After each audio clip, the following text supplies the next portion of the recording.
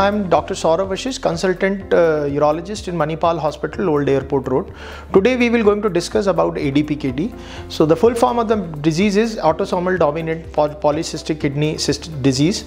It is different from the normal cyst in the kidney because it is hereditary. On the other hand, the other diseases are not hereditary. It means that it can run in the family. The major problem with this disease is that there is no actual treatment available for this problem, and only treatment what we can offer to the patient is the early detection and some modification in the lifestyle and the treatment strategies so that kidney failure can be avoided. Up to 30 to 40% of such patients, they can lead to renal failure, and by having an adequate evaluation and treatment, we can delay it and we can avoid renal transplant and dialysis as well.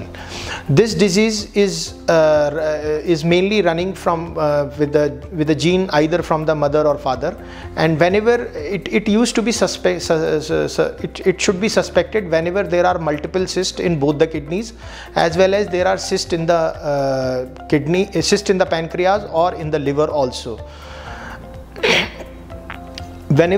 Whenever this disease is suspected, not only the patient but their sibling as well as parents should also be evaluated with this.